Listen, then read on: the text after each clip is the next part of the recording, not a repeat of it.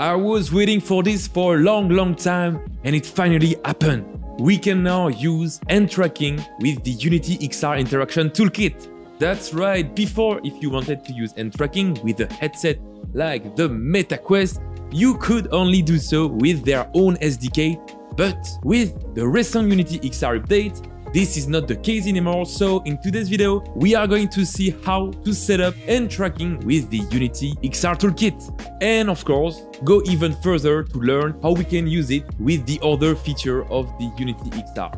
Now, I'm putting a lot of effort in this video. My goal is to make one per week every Sunday, and you can help me for free by subscribing and liking this video down below, or even join our community on Patreon, where you can get access to the source code of all of my tutorials and exclusive content.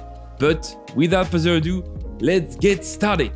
Okay, so I'm inside a completely new Unity project. I want to show you the setup from scratch so that you will be able to do this on your own. And anyway, as with any VR setup, the first thing we want to do is to go to the XR management settings with Edit, Project Settings, XR Plugin Management. There, let's click on Install XR Plugin Management, and we want now to select the Open XR for desktop over here. As you can see, it might ask you to switch input systems, so let's say yes. And now it should restart the editor as well.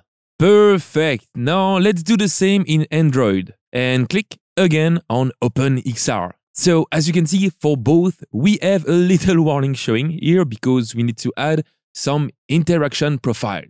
So let's go to Open XR under the XR Plugin Management, and for desktop, click on the plus button and add all of the devices that you want to support. In my case, I will add everything. Now let's go in Android, and what we want here is to click on the plus button and add the Oculus Touch controller profile and then enable MetaQuest support down here.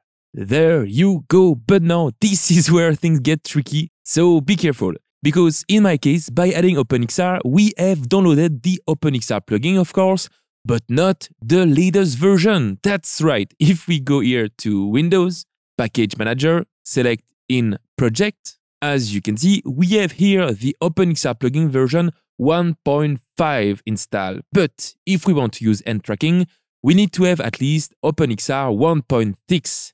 And this might not be a problem that you will have in the future, of course. So if you see anything above 1.6, you're good to go. But otherwise, what we can do is simply click on this little plus button over here and click then on Add Package by Name, write com.unity.xr.openxr and click on Add. And after waiting a little bit, as you can see, we have the OpenXR plugin now set to 1.7. Perfect. And also, maybe like me, you will have this window showing asking to fix some things on our setting. So let's simply click on the Fix button to resolve this issue.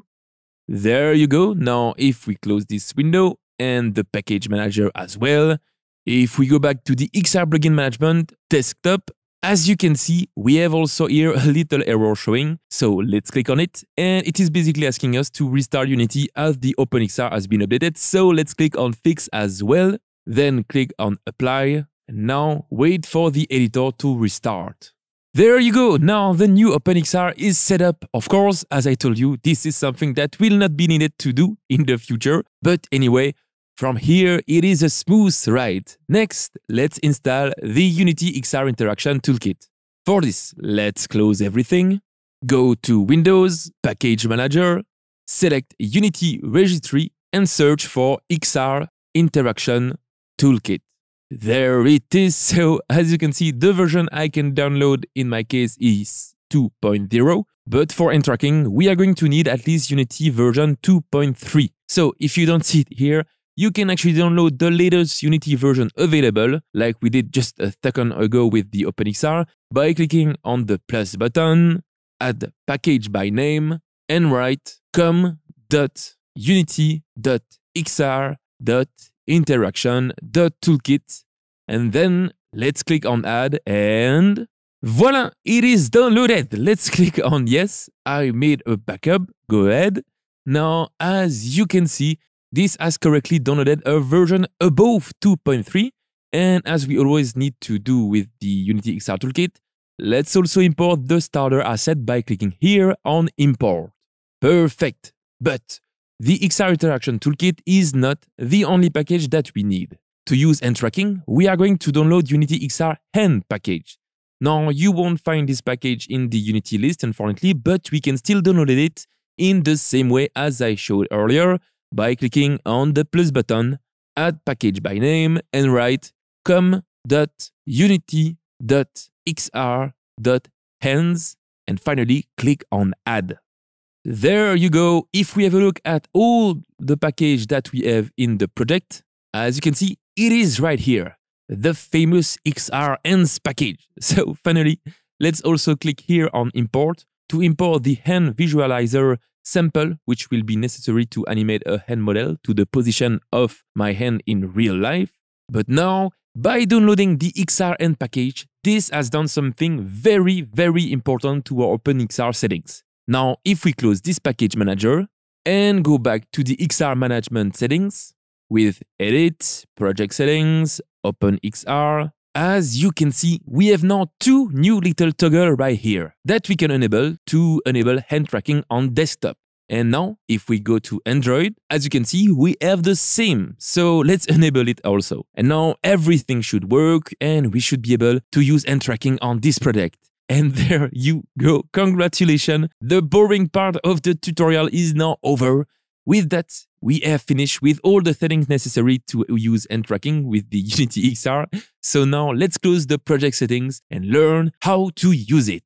Okay, so here I'm on an empty Unity scene. Let's add a plane by right-clicking on the hierarchy. Go to 3D Object, Plane, reset its position over here to 0, 0, 0. And this will be the ground for our little VR hand tracking application. Now we can select the main camera and remove it by pressing on the delete key. And at this point, we could get started on making a XR origin like I did in my tutorial series about the Unity XR Toolkit. But with the latest version of the Unity XR Toolkit, there is a pre-made XR origin that is ready for us to use with some interactor and locomotion that I will be able to find in Samples, XR Interaction Toolkit, the version that we have, so 2.3 in my case, Starter Assets, Prefabs, and here it is, the complete XR origin setup. So let's simply drag it in the hierarchy. Now this rig has a locomotion system with both continuous and teleportation. It can interact by grabbing objects and more, and I covered it a bit more in details in this video, so go watch it if you want to know more about it. But anyway, to add hand tracking to any VR rig, it's actually very simple. We need to add a component called hand visualizer somewhere. We could do so on the XR origin right here, but let's instead do it on a separate game object. So for this, let's right-click on the camera offset, create empty, game object, and this will create an empty child of the camera offset, as you can see, and we can rename it hand visualizer. There you go. Then let's click on add component and add a hand visualizer component. There it is. So this component needs a reference to the XR origin, so let's drag it over there. Then for the left and right hand mesh, there are some ready-to-use hand model available by going to Samples, XR Hands, the version that we have, Hand Visualizer, Models, and now let's go back to the hand visualizer and drag the left hand on the left hand mesh and the right hand on the right hand mesh. There you go. Next, we can say the material that we want to be used by the end. So in my case, let's go to the asset root on the project. I'm going to right-click, create material, rename it blue, and simply set the color to blue. This will, of course, make a very simple blue material that we can now drag back to the hand visualizer. There you go. We also want to see the hand mesh, so let's click on Draw Meshes, obviously. And now we have two other settings that can be useful in some case to display the bones and the velocity of our finger joints. So for this, let's go back to Hand Visualizer in the project folder, and there go to Prefabs. Now we can simply drag the joint in the Debug Draw prefab and the velocity prefab in the velocity prefab. And initially, in my case, I don't want these debug things to appear, so let's simply set the velocity type to none. And there you go. Now it is the moment of truth. Let's click on play to try what we made. Okay, so I'm in VR right now, so it is working. And by the way, I had a weird bug on my end which didn't launch VR in the first time that I tried, so I needed to reopen the Unity editor. This might be helpful if you have the same issue. But anyway, I can see my controller right now, but if I rest them on my desk and that they do not move for a few seconds, ta-da! My hands appears and hand tracking is working. Now, this is always awesome, and as you can see, this works really well, the tracking is doing great. And now, if we don't leave play mode and that we go back to the hand visualizer component, as you can see, I can show or hide these hands with the draw meshes toggle.